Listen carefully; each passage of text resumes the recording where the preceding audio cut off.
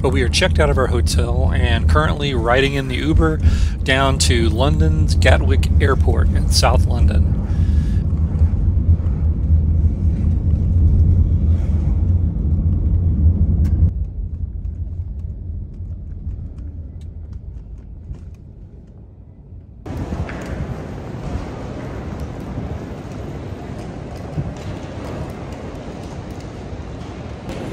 So we've arrived back at Gatwick Airport and we're headed out.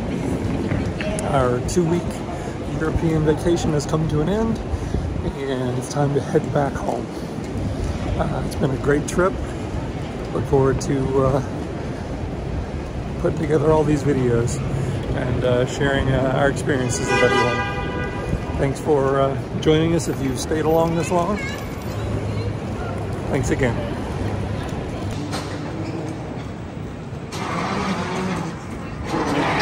London Gatwick, as you can imagine, is a massive airport.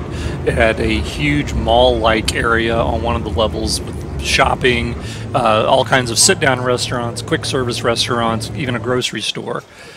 So we were able to grab our food before we had to go to our gate. And the interesting thing we learned is that unlike the airports I'm familiar with here in the States, they don't assign a gate right away. Sometimes you have to go and just sit in a waiting area for an hour just to see what gate you have to go to.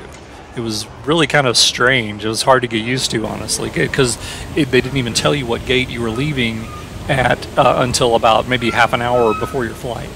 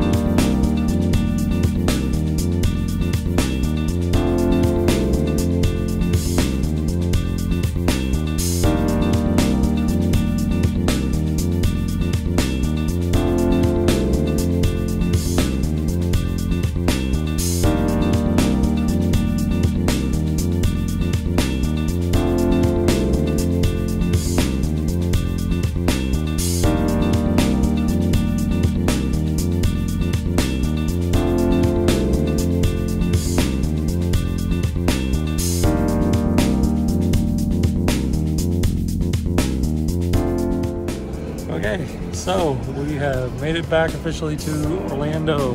We survived! And we're tired. It's been a long day, but it was a wonderful trip. Had a great time. Hope you enjoyed watching the videos of our crazy adventures. Crazy stuff that we did overseas. And also, hopefully you've been watching all the videos, and thanks for supporting the channel. And I'll also be watching for, I'm going to have tips and things I learned for my first international trip coming up soon, things that may help you out if you're interested. So anyway, thanks again for watching. Had a great time. Hope you did watching it.